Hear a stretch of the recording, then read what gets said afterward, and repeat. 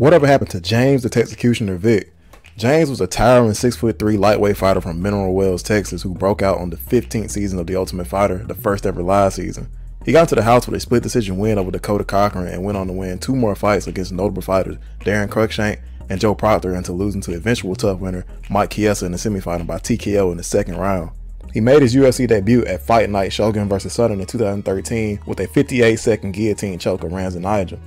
Vick would rattle off 5 more victories, including the finish of Jake Matthews, until running into some left hands of Benny Dariush, suffering his first pro loss after amassing a record of 9-0. Vick would bounce back with 4 more wins, 3 of them finishes over Abel Trujillo, Polo Reyes, and Joe Duffy. Vick was then set up to face a sliding Justin Gaethje on a 2-fight skid, preparing to send him back to the quote-unquote B-Leagues. We all know what happened in the cage on August 25, 2018. Gaethje KO'd Vick with a mean right hand, leading to a crazy losing streak where Vick would be KO'd 4 out of 5 times. Vick's contract with the UFC expired after his upkick KO loss to Nico Price, probably the most brutal of them all. His last fight was on January 3rd of 2021, a knockout loss to Andre Fiallo in the ex-MMA promotion where he retired shortly thereafter. After checking in to see what Vick is up to now, I discovered he is returning to combat sports, taking on Simon Alejandro Heredia Cortez, an 0-1 pro boxer from Mexico in the Boxing Showcase promotion, in a few days actually on March 26, 2022. All the luck to James as he heads into his next bout.